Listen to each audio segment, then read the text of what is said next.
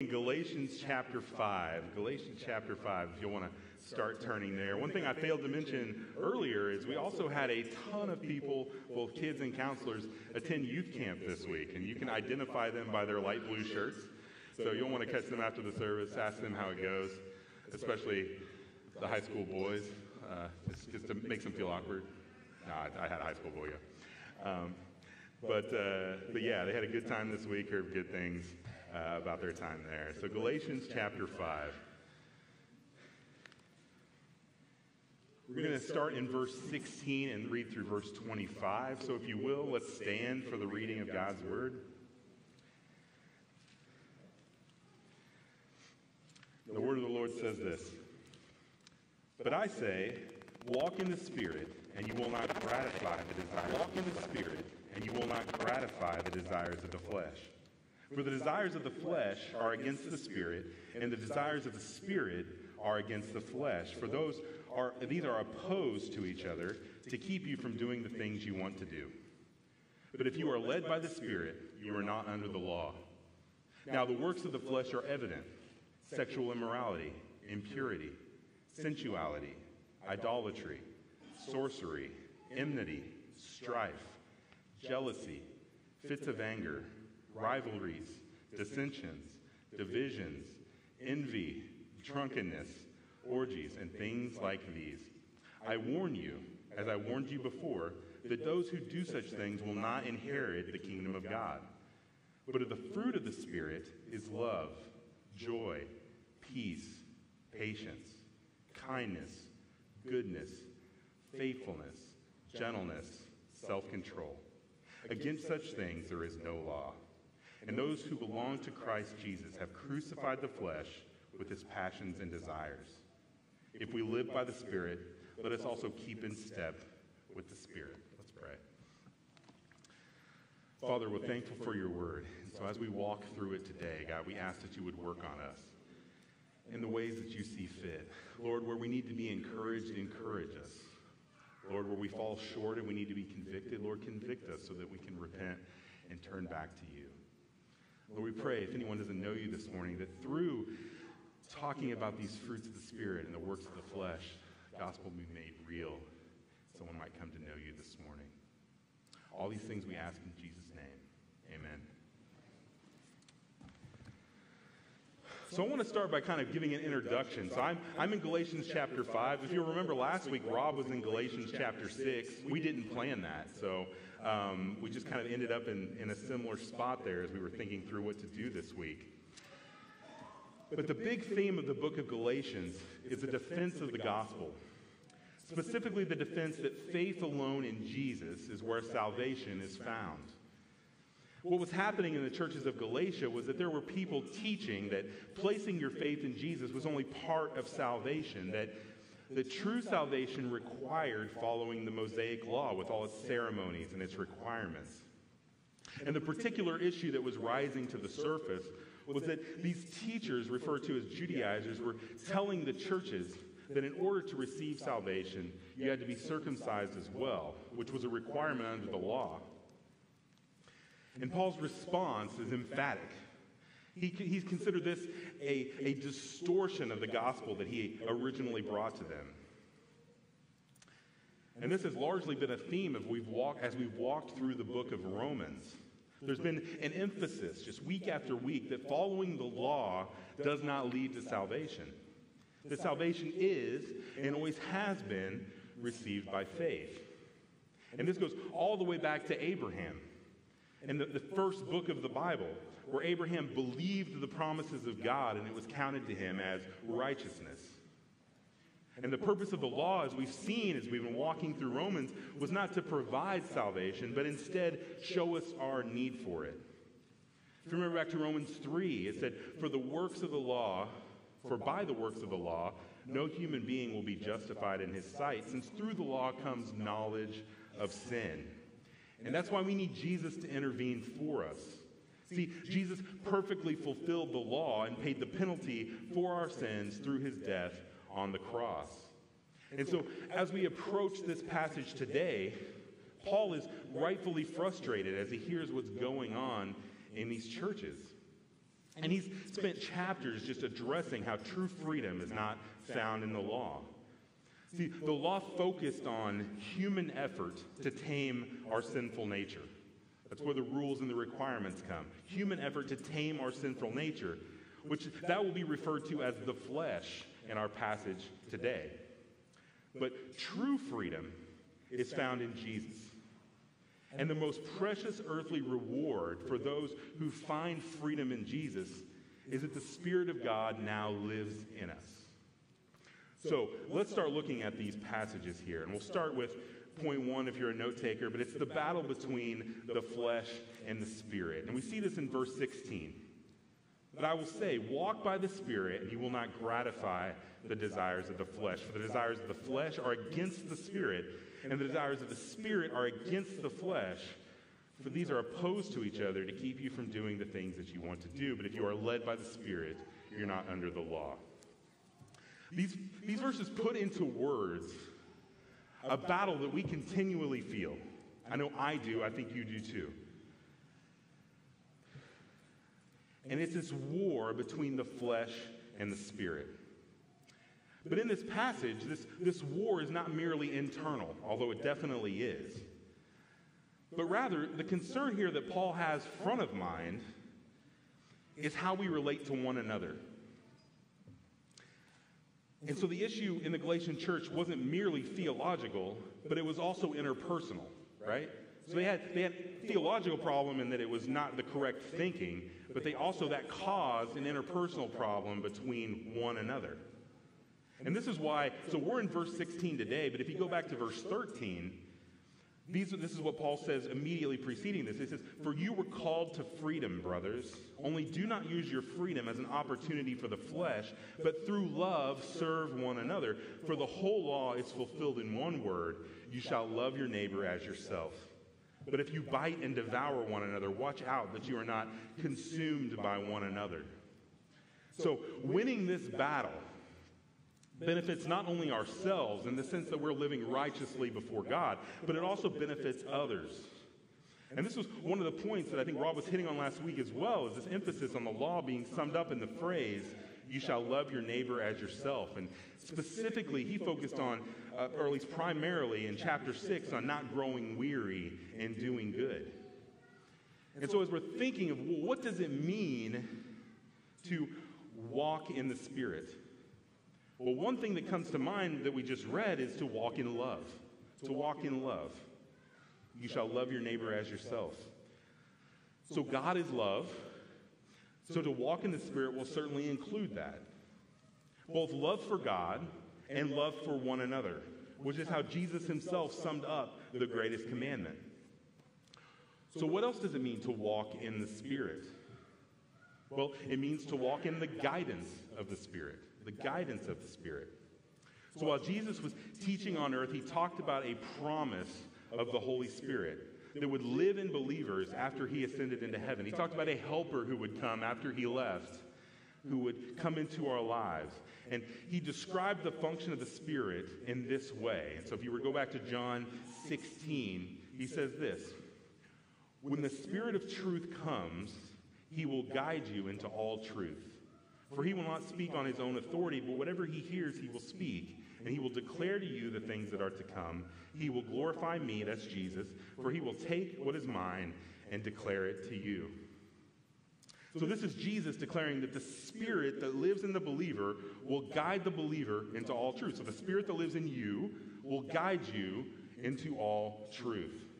And so there's an internal guide pointing believers in the ways of Jesus, reminding us of the words of Jesus, and instructing us. And you'll notice that there's an imperative here. It tells us that we're instructed to walk in that way. He has to command us to walk in that way. So this means that although we're empowered to walk in the Spirit, we also must choose to do so. Right? Did you catch that? We're empowered to walk in the Spirit. It lives in us. The Spirit lives in us. But we also here have to choose to walk in the Spirit. It's like the sword is on the hilt, but it must be drawn for battle. The Spirit leads, but we must choose to follow. The Spirit reminds us of the truth, but we must listen to it. If we were to describe the Spirit as a map, we have to follow it. We can't have the posture of, I know a better way, or listen, my buddy told me about a shortcut and it's way faster. Like, that can't be our posture towards the leading of the Spirit of God in our lives. And the reason we're instructed to walk in the Spirit in these verses is so that we will not gratify the desires of the flesh. And so the desires, these desires of the flesh that he's speaking of here, are the desires that come from our sinful nature. That although we've received the Spirit as believers, we have not yet been perfected, and we're still in this, and I'm going to use the words from Romans. We haven't quite got there yet because it's in Romans 7, but this body of death. So although we've been saved, we've received the Holy Spirit, our faith is in Jesus, we still live in this body of death, and we still struggle. And so we've seen this in Romans as well. Even though we've been declared righteous, even been described as slaves of righteousness, we still struggle each day to live righteously, right? Maybe it's just me. But we still struggle each day to live righteously, even though we've been declared to be slaves of righteousness. And this can be discouraging. And I don't know about you, but so often it feels like I'm losing this battle. And if there wasn't any way to win in this area, then we would just be distraught. If we couldn't win this battle between the Spirit and the flesh, we would be distraught. Really, we would be hopeless. But there is. And the antidote to gratifying these desires of the flesh is, in this passage, to walk by the Spirit instead. And notice this passage doesn't say walk in the Spirit, don't walk in the flesh. It doesn't speak of them as a dichotomy. It's implied, obviously, that we shouldn't walk and gratify the desires of the flesh, but it reads as if, walking in the Spirit is the part that takes decision and effort. Almost as if fulfilling the desires of the flesh is our default mode. And if this is true, then this means we won't naturally coast towards righteousness apart from actively walking in the Spirit. This means then that every day we have to wake up with intentionality. That we have to wake up and acknowledge our need for the Spirit's power. We need to wake up and resolve to follow the Spirit's guidance, to actively check our own desires and our own responses to others to determine whether we are walking in the Spirit or we're gratifying our own sinful, selfish desires. And there's an allusion here in verse 17 that our deepest desire truly is to walk in righteousness. It is. But the desires of the old self make it difficult. And Paul wants these believers to have victory here. And I want us to have victory in this area. And verse 18 is telling us why we can have victory. It's because we are no longer under the law. And this is exactly what we've been hearing about. The same encouragement coming from Romans 6. We spent a lot of time there. Pastor Steve spent a lot of time going through Romans 6, but that's the source of the encouragement and the source of the power to overcome the sinful desires of the flesh. I'm going to give you a bunch of quotes from that very chapter. It says that we're no longer slaves to sin, but we're not slaves to righteousness. We've been set free from sin. The old self was crucified. We are dead to sin now and alive to God. And the great promise, sin will have no dominion over you. So we have every reason to believe that we can have victory in this battle, in this internal battle between walking in the Spirit versus gratifying the desires of the flesh. So, practically, how can we do this? And we have two. We have things not to do, and we have things to do, right? So the first one is, so this is point 2 if you're a note taker, put away the desires of the flesh. And we see these in verse 19. So to help us understand practically what the desires of the flesh look like, we get a list. It says, now the works of flesh are evident. And we get the list, and it says, I warned you, as I warned you before, that those who do such things will not inherit the kingdom of God. And as with many, maybe most lists in the Bible, it isn't meant to itemize every possible desire of the flesh. So you can't be like, hey, I read that, my problem isn't on that list, so I'm good, right? Because at the end of verse 21, it says, and things like these. So you kind of get a junk drawer at the end for everything not mentioned, like all that other stuff that you do, it's in that drawer. It's doing a lot of work because we can get pretty creative with the ways that we choose to sin. And even though this list isn't comprehensive, it does provide a pretty wholesome overview of the type of sins that are so common for us to fall to. And so we get the first three that are kind of grouped together. We have sexual immorality and impurity and sensuality. And these are sins that corrupt our own bodies. It's to misuse the gifts our bodies were made for.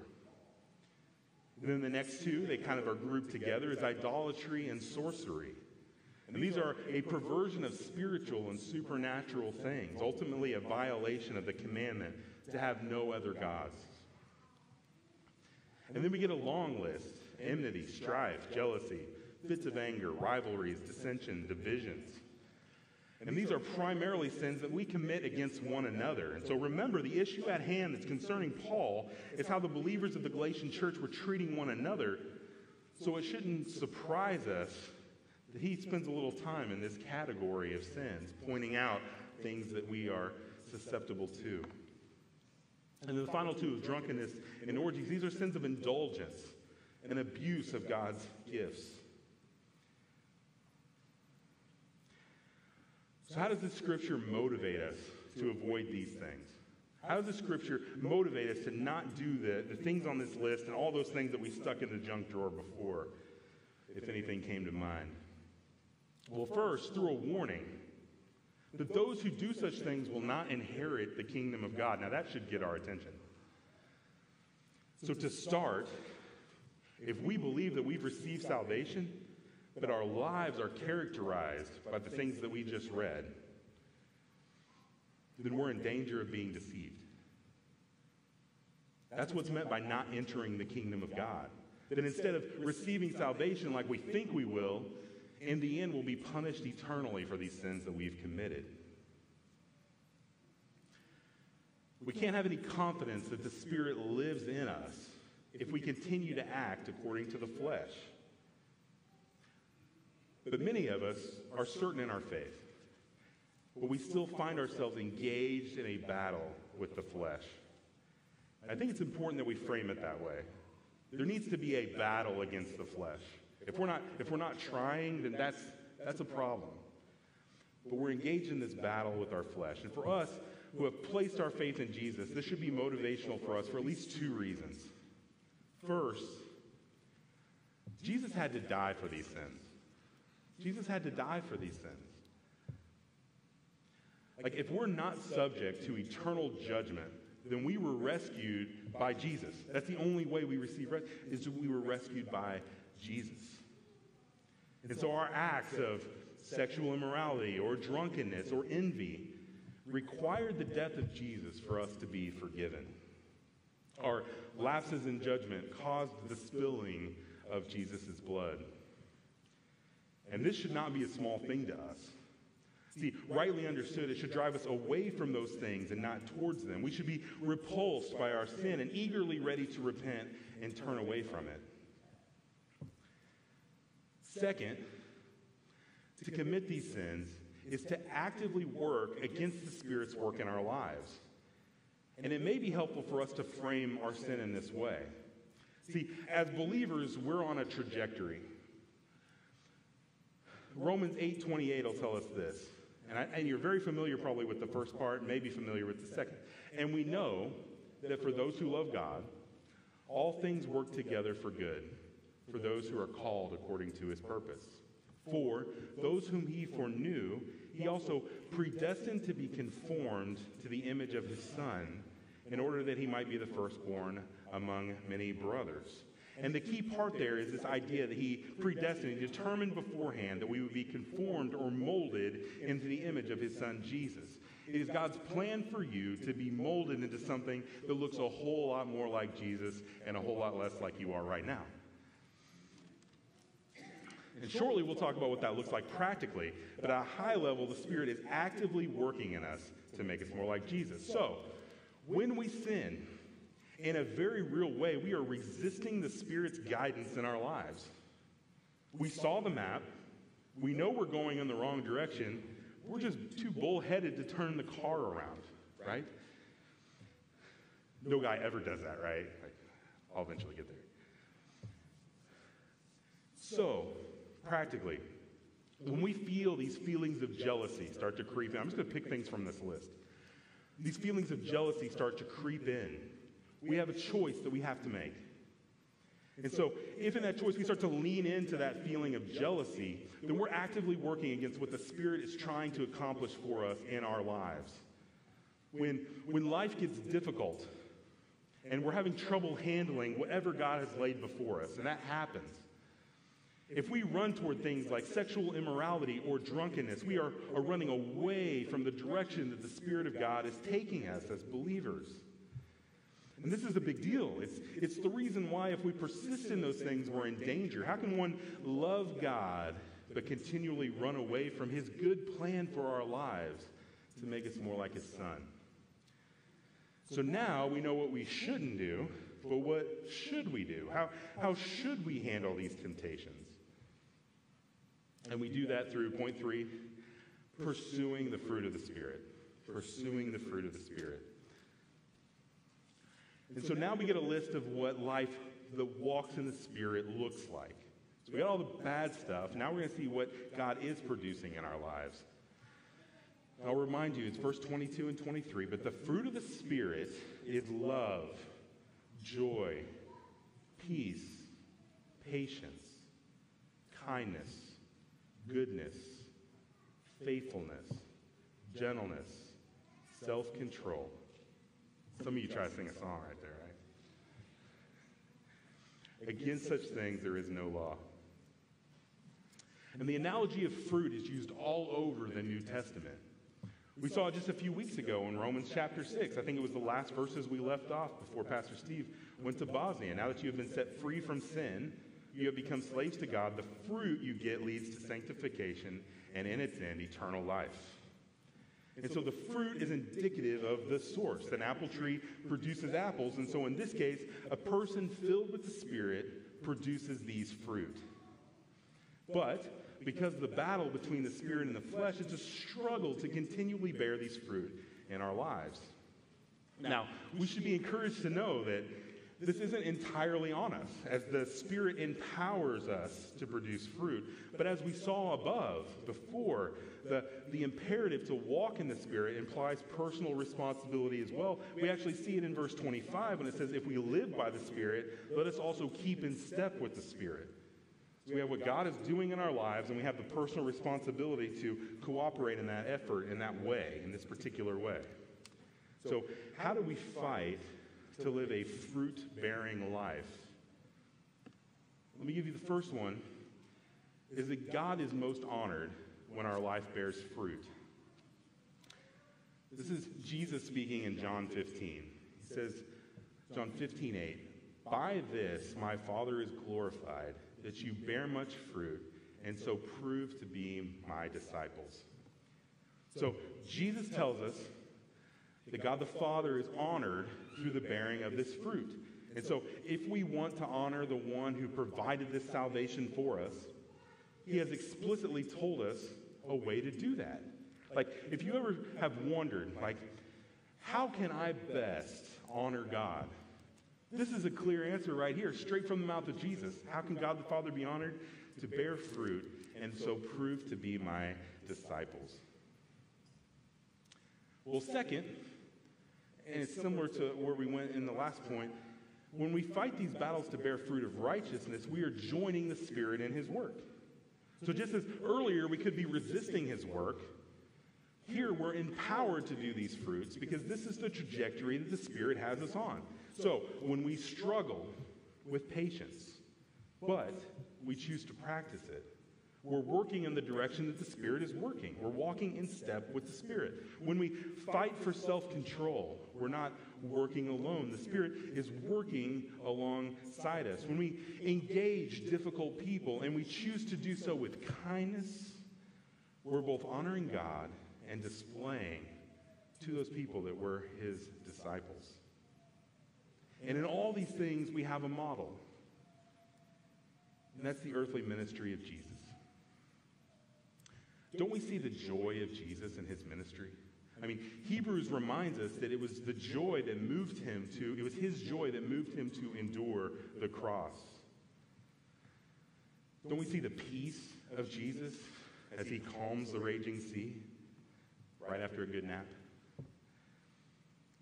The patience of Jesus to serve with 12 men who, even at the end of his ministry, didn't still quite get it as they're arguing about who among them will be the greatest. Or the kindness of Jesus to serve and eat with those who were considered outcasts in society. The goodness of Jesus and the compassion that he showed to the sick, healing them of their ailments.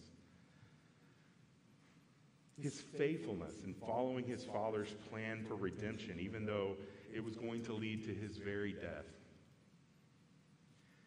His gentleness as he calls the little children to come and sit with him.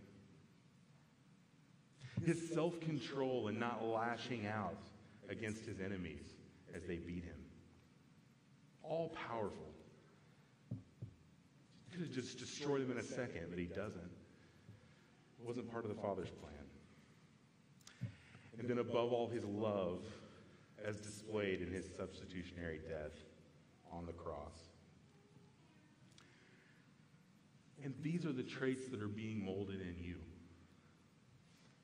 And it's a worthy endeavor to pursue them. And it's also one that will make your salvation sure. So let me end with this. The culture that we live in sends us all kinds of messages about how we should live. You know, things like, man, the only way to get things done is you got to be loud and abrasive. You know, or maybe it's something like, you know, it's okay to get a little crazy sometimes. Like, that's not bad, right? Every once in a while. Or, you know, nice guys finish last, man. You got to make it happen. Or, listen, man, eye for an eye. They got you. You get them back. Or just, you know, that person's dead to me. Like, they can't be forgiven. And sometimes when I read this list of fruits, I'm concerned that they aren't actually traits that we aspire to. I find that in myself. And more honestly, probably more often, it's not that we don't aspire to all of them, but certainly there's some in here that we have trouble aspiring to. And too often we take our cues from the messaging that our culture gives us and not from the Scripture. Like, do we really aspire to be the kindest person that we know? I don't know. Maybe some of you do. I don't know that I don't know that I always do. Do we really want to be the most self-controlled person on the planet? Would we love to be that person, just the most self-controlled? Do we wake up in the morning and decide that, you know what, I want to be a person of peace today? No, we choose violence. Do we always aim to always respond to others with patience? Like, is that our goal? Is that what we want to be? Would we be courageous enough to be known as a person who's just known for having a self-sacrificing love for others? And do we applaud and appreciate people who are gentle and kind or joyful or all of these things, self-controlled and kind? Like, do people who exemplify like a consistent joy, are those the people that we find attractive and want to emulate as they emulate Christ? So my goal here isn't actually to make us feel bad. And I'm guessing you, like me, like frequently fall short of this kind of resolve in our lives. I just don't think about it like I should. But my goal in walking us in this direction as we conclude is not to make us feel bad, but instead to reorient the goalposts, right? To remind us which direction we should be running at. I think it's probably my favorite G.K. Chesterton quote of all time. It goes like this. He says, progress should mean that we are always changing the world to fit the vision. Instead, we are always changing the vision, right? So we struggle with scope creep, if you're familiar with that term. that we kind of get off track of where we need to be. And so when we read about the fruit of the Spirit, it can reorient us to keep our eyes fixed on what we're becoming, and that's something that looks more like Jesus. And so, taking G.K. Chesterton's quote, what does progress look like in the Christian life? Well, progress in the Christian life is growth towards looking like Jesus. And so let's not settle for anything different than that. Let's pray. Father, thank you for your word, and how it corrects us, and God, how it convicts me, and how it reorients my vision. And so, Lord, as we go through these verses today, I just pray that we'd all be reminded of what it looks like to walk in the Spirit, to exemplify these fruits. And Lord, I pray that we would all be inspired to do that all the more through the power of the Holy Spirit. Lord, thank you for Jesus, who even makes that possible. That his death to save us results, among other things, the Spirit living in us and guiding us and walking us through life. And so, Lord, help us remember that we're not alone as we aspire to faithfulness. Help us to be encouraged knowing that you never leave us or never forsake us, but you only have our good in mind. God, you work all things together for good. All this we ask in Jesus' name. Amen.